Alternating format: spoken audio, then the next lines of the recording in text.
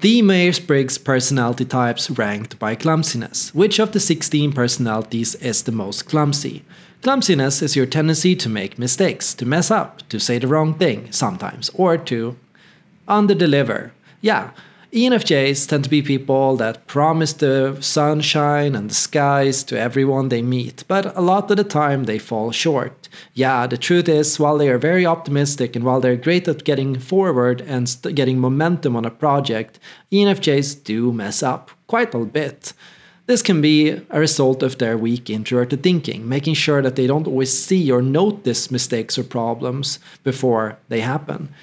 And so ENFJs often can balance out quite well together with INTPs, people that can spot and keep them down to earth, and people that can help them notice when they are getting a little bit too passionate about something and lose the ability to see things clearly. ESFJs. ESFJs tend to also be quite clumsy. Beyond their social and charismatic personality type, they actually mess up quite a lot, and they tend to make a lot of jokes about this. Yeah, this is a natural part of this personality type. They speak quickly and they have a lot of passion, but yeah, they also say silly things.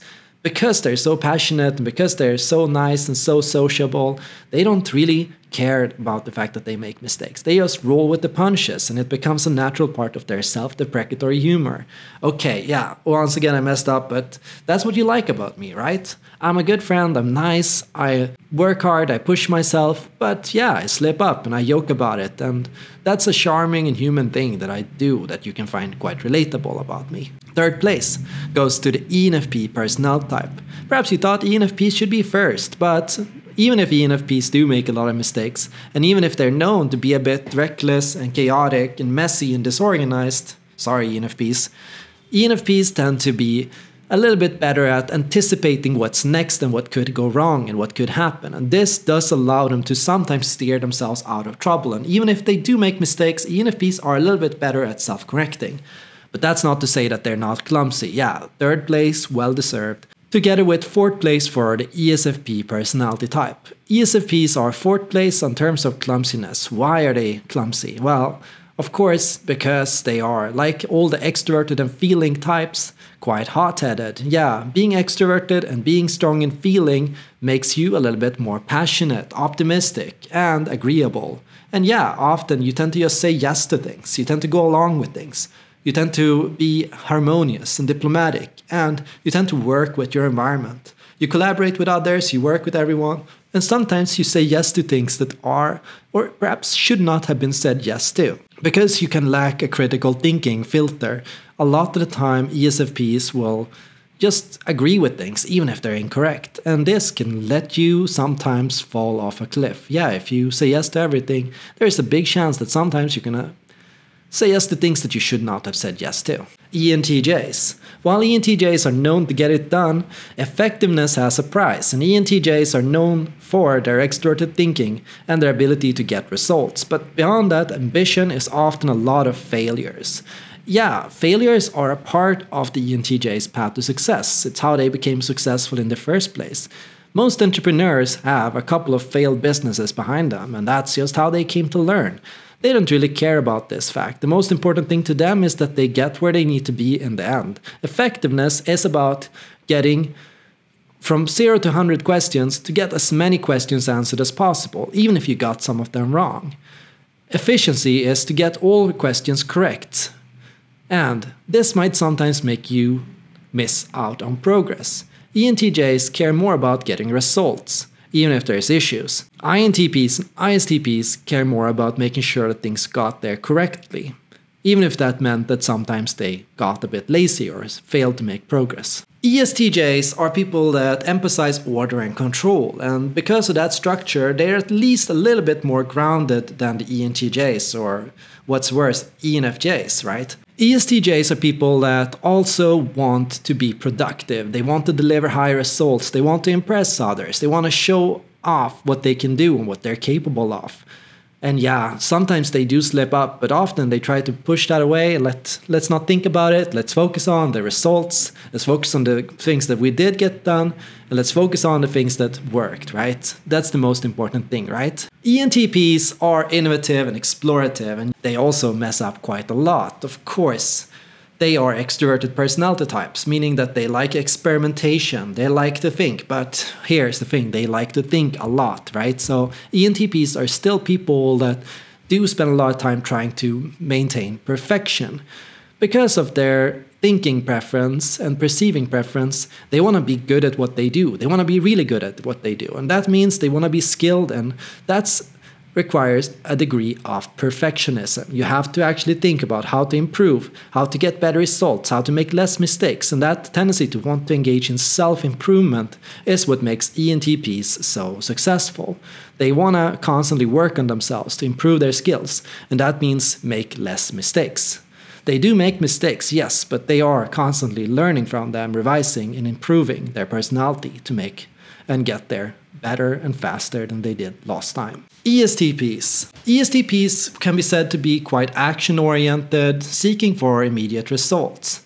And yeah, ESTPs are known to be a bit cut and dry. Sometimes they'll use the blunt hammer if necessary, but on the whole, ESTPs are not to be described as people that make mistakes for the sake of it. No, ESTPs do think carefully about what they do. They tend to be down to earth. They tend to look at what other people do, and they tend to learn from their surroundings. They are adaptable people that self-correct as they go, and because they are attentive and present and attentive to detail and things that happen around them, they do constantly improve and scan their world to make sure that they're progressing and that things are going right. Ninth place can be said to go to the INFJ personality type. INFJs are people that, are known to overthink things. They tend to plan a lot, they tend to be perfectionistic, they tend to be bold, they tend to have a high vision, but they're also known to be the most extroverted or outgoing of all the 8 introverted personality types. And because of that, INFJs with their extroverted feeling quite high, like the ENFJ, can sometimes overpromise, and because they have high visions and high expectations, they can get a little bit over-optimistic about things at times. And here, INFJs are known to sometimes push boundaries and sometimes overwhelm themselves. But INFJs also have, thankfully, another side to them, which is a bit more critical and a bit more analytical. And because they fall back on this, when they're in a good spirit, they actually tend to be quite outgoing and quite impulsive. But when they're in a bad spirit, they tend to switch to a more critical side. And this is what they do when they lick their wounds or try to repair or improve after they made a mistake. ISFJs can be said to have the 10th place. ISFJs are people that generally can be trusted, they're dependable, they're careful, and they make sure that they take care of themselves and other people. And that means no big mistakes, no bold things, no craziness. But still, ISFJs, with their feeling preference and their judging preference, can be said to be people that, for the yoke of it or for the silliness of it, can allow themselves to have fun with things and let go. Yeah, ISFJs are pretty good at relaxing the facade when dealing with people to connect with others. And because they want to connect with others, that means they also have to show their human side and be human with others. 11th place goes to the INFP personality type. INFPs are, on the whole, quite careful and cautious with what they say and what they do. This lends to the laziness of the personality type, and INFPs can be said to sometimes overthink things or remain in inaction. INFPs often idealize how something should be or how something should feel or what to do and when to do it, and they want it to feel absolutely right. And because of this, they tend to avoid jumping into scary or dangerous situations. Their averseness to risk tends to make them a little bit careful, but thankfully, INFPs still have extroverted intuition up there, right? And thanks to extroverted intuition and thanks to their feeling preference, if it's in their personality or if it's according to their values or if they feel it's the right thing to do, they will put themselves out there and mess up, even if that means messing up on stage or delivering something that's imperfect, because they feel that's who they are and that's the right thing to do in this situation, right? ISFPs can also be said to be people that are quite adverse to be clumsy. ISFPs do mind how they do things, and their high attention to detail allows them to usually spot mistakes and to make sure that things are done the right way. And their attention to this can be seen in their aesthetic sense, their artistic skills, and their musical skills, or in their anything that they do, really, because they have a strong feeling with their body. They know if something's out of tune or out of shape or in the wrong way, and how to correct it. 13th place goes to the INTJ personality type. No, INTJs don't make a lot of mistakes. They are quite well collected. They rarely say anything offensive or out of turn. They think before they speak or before they do things.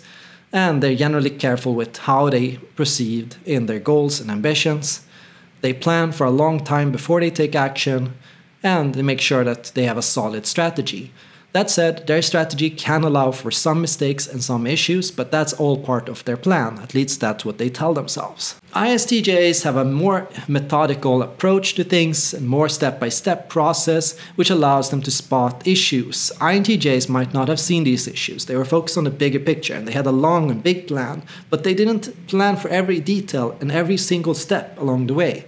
This can allow them to sometimes miscalculate things, but ISTJs don't make that mistake. 15th place goes to the INTP personality type. Even more cautious, even more careful, the INTP is the king of avoiding mistakes. Or rather, they're the prince of it.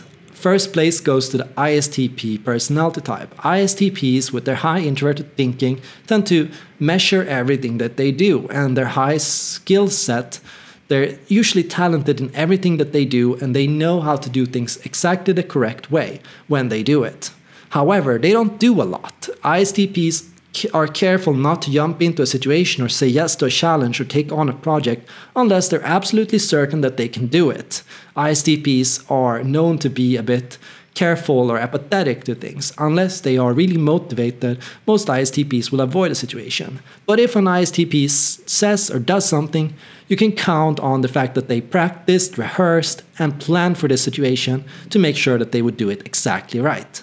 So that's my ranking for the 16 personalities from most to least lazy. Did you agree with what I said? Let me know in the comments down below. Thank you so much for watching, and don't forget to like and subscribe for more videos like this.